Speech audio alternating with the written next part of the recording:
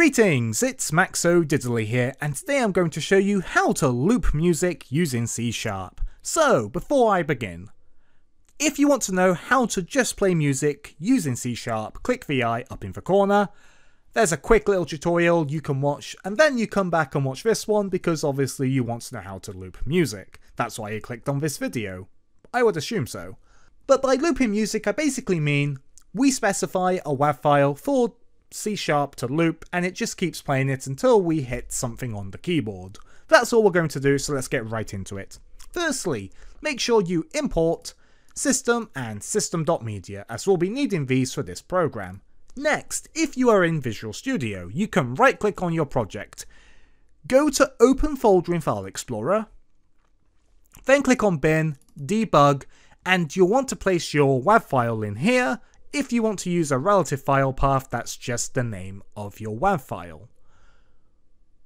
You may not see any other files in here, which is fine. These will appear when you run your program because this folder is where Visual Studio runs your code by default. So I'm putting my WAV file in here so I can just reference the name of the WAV file. You can put it wherever you want, just make sure you get the file path correct. If you're using a different IDE, accessing this folder might be a bit different. With that out of the way, let's get into the code. So in our main method, we are going to be calling a function called playMusic.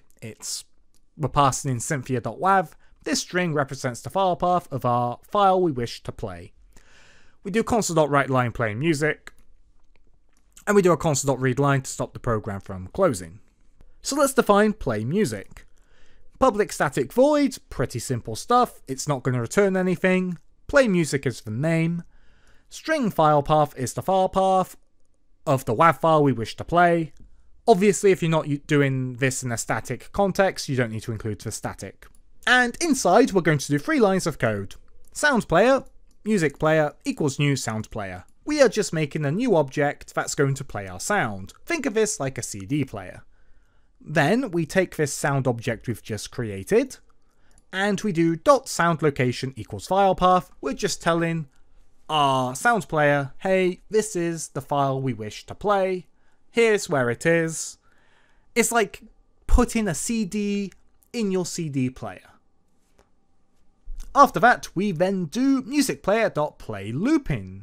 I wonder what that does. But basically, we're just telling our SoundPlayer, hey, play this sound and loop it. Meaning once it's finished playing it, it plays it again. And that's basically it for this tutorial, so we're going to hit save, and then hit play and see what happens. Oh man, this song is just amazing, isn't it?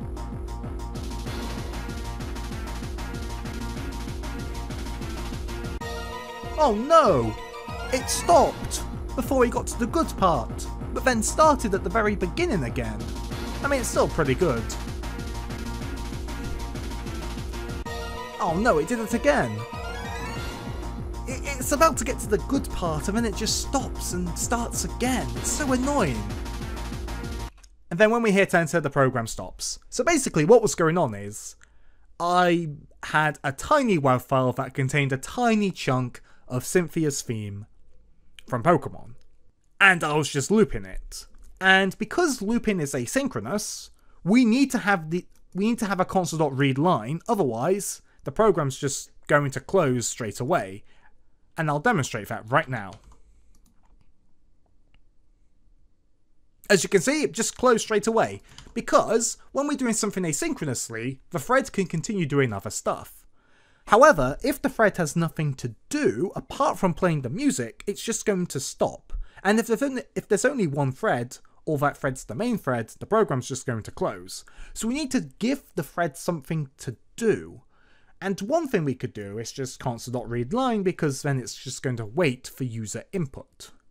And that's basically it for this tutorial. Again, there's nothing wrong with the code. If you're wondering why we weren't perfectly looping Cynthia sound, it's because the WAV file I provided only contained a small chunk, so we wouldn't have to spend multiple minutes just to see a loop in action. We could see it after a few seconds. Now, if you want to see more videos on how to play music in C#, subscribe, there will be more coming in the future. Thanks for being a great audience, I'll see you next time.